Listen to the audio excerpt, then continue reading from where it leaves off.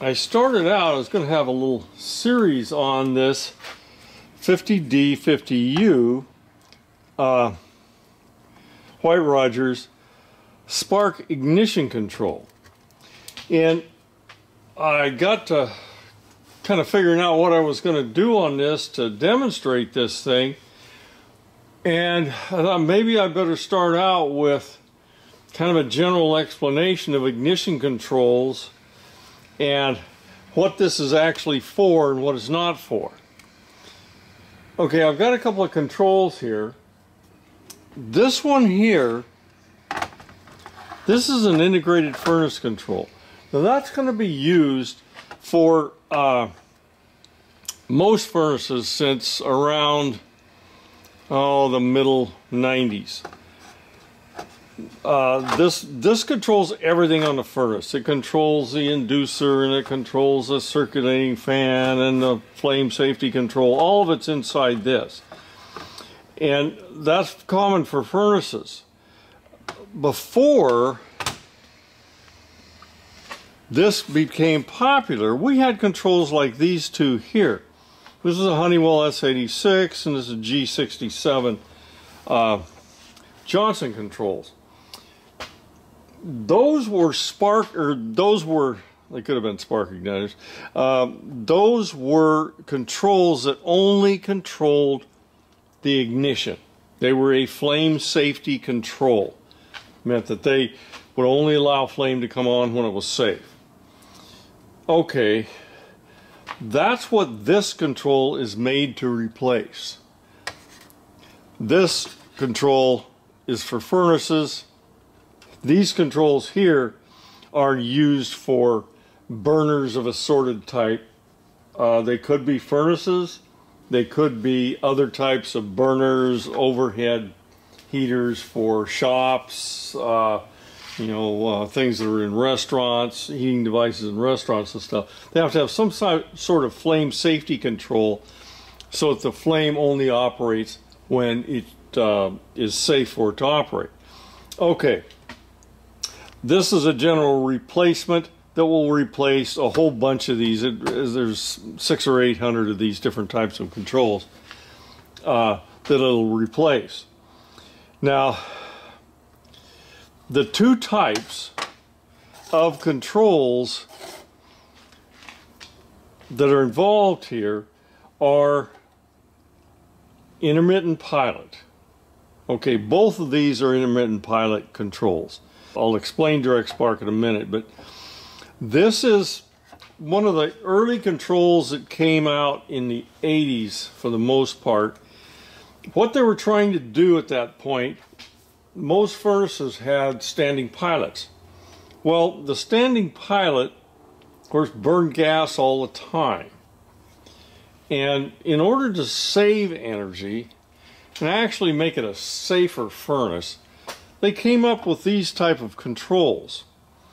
What they do is the pilot is off until there's a call for heat. When you get the call for heat, there will be a sparker in this thing that will spark at the pilot light, and it will light the pilot. Okay, the pilot comes on, but it will not allow the furnace to come on until there's an electronic proving by these devices. That's why they're here. So it has to prove the pilot is on through an electronic circuit. These are called flame safety controls, so that they're not going to operate unless there is flame in the pilot ready to go.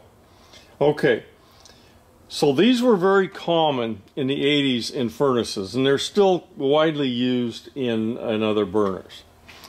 The one that's not here is a direct spark ignition. Direct spark ignition is very similar to these, look very similar to them, except instead of lighting a pilot, they actually light the main burner. So the main burner comes on and with the spark. The difference between this type that lights a pilot and the direct spark is much larger. It's a more powerful spark control, and it'll only spark for a short period of time, usually somewhere between 4 and 7 seconds. These things will actually, if they're going to try to light the pilot, they'll operate for, well, this one here is set for 90 seconds.